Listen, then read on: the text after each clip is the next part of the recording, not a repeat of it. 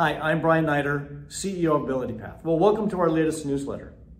As you know, we've got a great 3-day weekend coming up. I hope everybody's looking forward to that.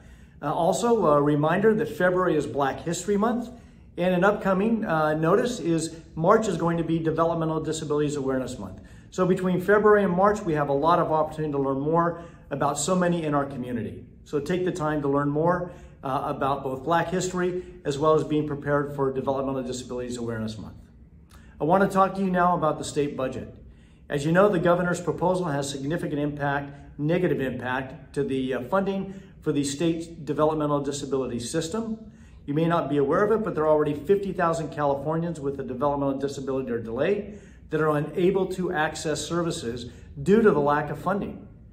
What the governor is proposing is going to be catastrophic for our already fragile system of support, care, and services across the entire state.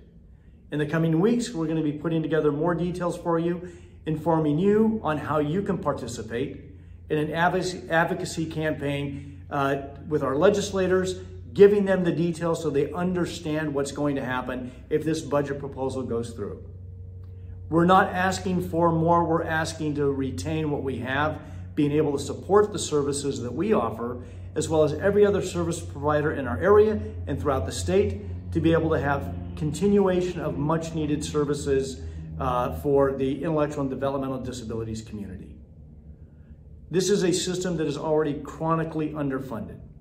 To have this gut punch coming up in the budget is a travesty, and together we're confident that our voices can make a difference in what the final legislation and proposed budget is going to look like.